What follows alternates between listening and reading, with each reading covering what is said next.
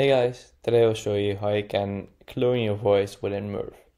So once you're in your dashboard, you need to go to Murf.ai/voice cloning. Here you can, as you see, create unique experiences with custom voice clones. So you need to contact the team of Murf. So other than, for example, Play.ht or 11 Labs, you can do it yourself.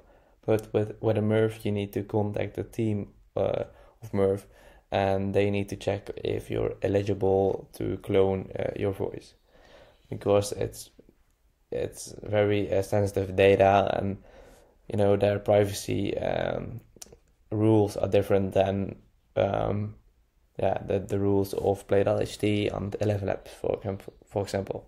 So just fill in your data right here, and then tap on submit, and they will contact you. As you see, a member of our team will be in touch soon.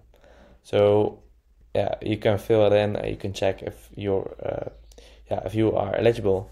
So I hope this was helpful. If so, please subscribe to the channel, and I'll see you in the next video.